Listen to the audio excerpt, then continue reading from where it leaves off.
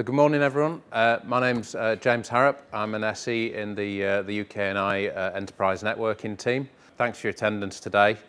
You know, before, as I kind of started to put this this presentation together and sort of think about the digital network architecture, I had to kind of just do my homework and kind of settle things in my own head, and I sort of asked myself the question, well, what's digital? So obviously we had the digital watch has been around for a while, and I think that the word digital is kind of like the cloud word that's kind of been around for a while, and it's kind of not really matured until recent years. The kind of the words and descriptions that kind of come up in my mind when sort of looking at digital is things around technology. Digital is technology. Digital is solutions, technology solutions for problems. It's about new ways of doing business. It's about using technology for better ways of doing business. And it's also about engaging with our customers, our end customers, in a better way. And also, it's sort of also about the analytics. So there's a ton of data out there, and there are these golden nuggets, and it's kind of we don't know what we don't know.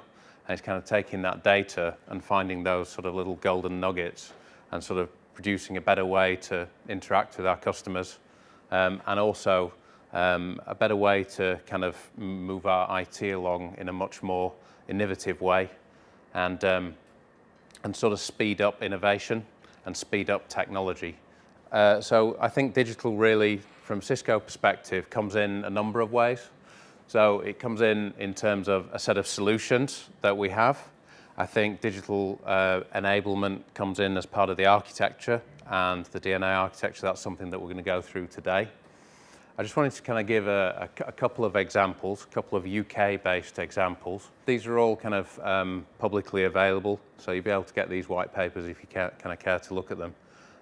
You know, Glasgow City Council with a Smarter Cities project, you know, example of an energy management solution from Cisco. Essentially, Glasgow Council, through the schools, were able to save about £330,000 in the first year of having the solution. So the return on the investment of the solution was gained within the first 5 months. And then, as I say, they were getting these savings of £330,000 a year just by performing energy management based on the capabilities available in the hardware and the software. So not particularly rocket science, but an example of something that's available, kind of almost like a quick win with customers, something that kind of really has been quite effective.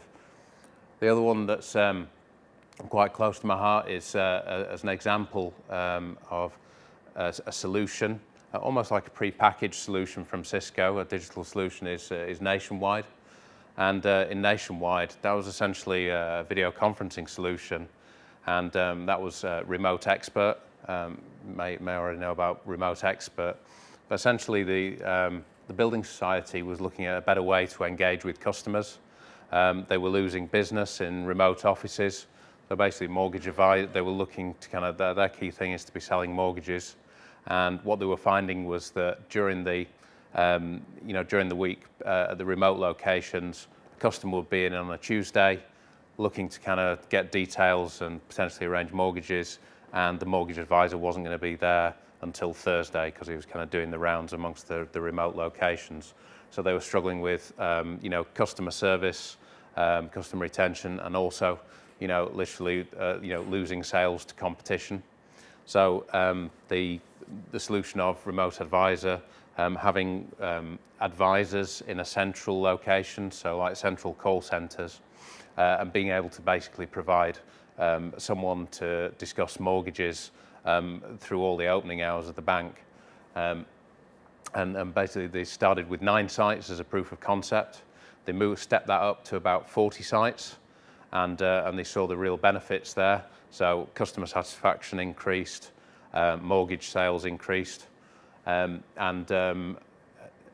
basically that was the vehicle to which they saw the fruits and basically rolled it out to another 400 sites. So really kind of going from sort of 50 sites straight up to 400. So really pleased with that solution. Just these are publicly available references. You guys can use them with your customers for sure. and really to kind of demonstrate that, you know, there are solutions available, there are features available in the Cisco architecture which kind of facilitate almost like a pre-packaged solution. I guess kind of when we're all starting off with our designs or with our conversations with customers, we kind of start off with what are the requirements, what are you looking to do? We believe that the requirements within that the DNA architecture is looking to address are these three key areas. So we're looking to innovate faster. So we're not necessarily looking to sell a packaged technology solution. It might just be that we're looking to provide a more automated way of providing existing IT. We're looking to reduce cost and complexity. You know, on average, the operational expenditure for a solution is 2 to 3 times the amount of the CapEx. So we're looking to kind of reduce that for our customers through automated tools, things like controllers, and also have open APIs so customers can kind of develop ways of interacting with the network in a much more automated way. Essentially, very importantly for our customers, we're looking to lower the risk. You probably all know about the network as a sensor, network as an enforcer type solutions that we've got. A lot of power in the network in terms of, you know, things like net flow, security analytics that we can perform with StealthWatch to actually monitor unusual activity on the network. 2 key areas there to kind of mitigate risk. One is segmentation throughout the network. We're going to talk a little bit about that. And also the ability to find threats, a threat that wasn't necessarily a signature on an IPS at the edge of the network. So some unusual activity that's going on in the network. So customers may be looking for high availability. They don't want downtime in their services. They'll be looking for to protect their customer data, and also looking to protect their brand and reputation. So, you know, lower the risk. And these are the key requirements of the architecture. So through this, we have a number of outcomes that the architecture addresses to provide around insights and experiences. So providing analytics from the Wi-Fi, providing analytics from the core of the network, and being able to provide those insights into customer behavior or user behavior or unusual behavior on the network. We talked about this automation piece in terms of automation and orchestration, being able to do IT faster, do rollouts faster, you know, thinking of the kind of the 1,000-site customer who wants to kind of get those branches on very quickly and manage those 1,000 branches effectively. And compliance is a big deal for some customers. So, you know, Sarbanes-Oxley and also PCI, again, through segmentation type solutions. 3 kind of key areas that we're focused on in terms of pre-packaged solutions, as it were, that are very kind of services rich. And things like the virtual experience, which is what I talked to you about, which is kind of the nationwide example with video conferencing, things like contact center and call manager and so on. And we've got a whole kind of portfolio around that. There's the intelligent branch. A big part of the intelligent branch is around enterprise network function virtualization. Dave's going to talk to you a little bit about that. Well, he's going to talk quite in detail about that today. And we've got mobile experiences, which is around the mobility portfolio and CMX. So we've got the workforce experience around collaboration, meeting rooms, space planning. So Cisco, we've released I think we're about to release a white paper based on the way in which we've done our property management, consolidation of buildings, monitoring space, and making the collaboration spaces much more effective, and the use of office space much more effective. Last but not least, and we're going to talk a little bit about this, is the digital ceiling framework. So essentially, we're looking at, you know, driving convergence of building systems with the IP network. Some key areas like, you know, powering the LED lighting on the network using power over Ethernet, in addition to bringing those automated building systems onto the network. So kind of looking at saving the infrastructure costs, as well as, you know, enabling other features which we're going to discuss in terms of the LAN switching today as we go through. This is the slide that you'd have probably seen at the partner launch. This is the architecture. I suggest these are the key principles. These are the tenets of the architecture. I kind of like to think of this more of the framework And the key areas being in terms of virtualization, and we're talking about the physical and the virtual, and things about segmentation on the network. We're looking at the automation through things like software-defined controllers, and we're also looking at the analytics piece, a lot of data in the network that we can use to kind of find the unknowns. Cloud service management, you're going to see kind of more over time about this, and as we kind of go into the cloud to kind of look at how we manage our networks, but more importantly, how we provide an orchestration function. I think I kind of like to kind of position this as kind of the virtualization as the layer one, the network layer. This is kind of the layer two, which is more the the automation layer and the insights layer. And this is kind of the layer three, where we kind of have all the applications sitting, whether those applications be sat locally on a controller or whether they be sat off in the cloud somewhere. And those applications are all about taking service intent from the business and basically being able to provide tools into the business, whether that be directly into the business or whether that be into IT, to provide much more effective management of network functions. So the last slide, to be fair, is quite a architecture slide. There is a paper that I really suggest you all that you all read. We'll be putting details up about it later on. It kind of talks about the vision of DNA, and in there is a kind of a much more kind of detailed kind of approach to this. So when we talk about virtualization, we're talking about IP fabrics. We're talking about switches, routers, access points. We're talking about having physical and virtual devices. We're talking about actual operating systems. So the new iOS XE, which we'll go into details later about. And this DNA layer 2, we're talking about the automation, and we're talking about at this layer kind of bringing out all the intelligence in the networks, all the counters, all the net flow, all the stuff that's out there, but we haven't necessarily kind of got it in one place. We're looking at this kind of layer 2 to be kind of the place for the aggregation of that data and presenting that data in a structured way to be consumed at a higher level to be of use to the business. And then we're kind of looking at this layer. As I said, I think the key thing about this layer is the applications and the ability to kind of provide a level of orchestration.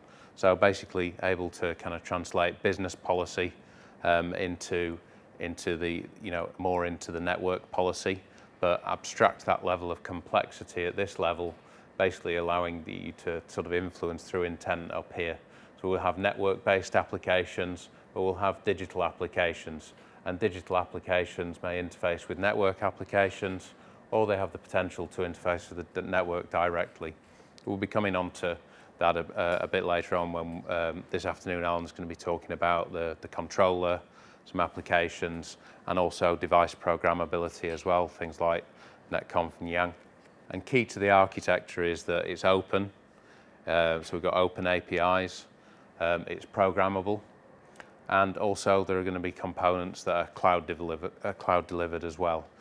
And also the other point for mentioning cloud is that the idea being that cloud, whether a service is consumed locally or across the cloud, that it kind of doesn't actually matter.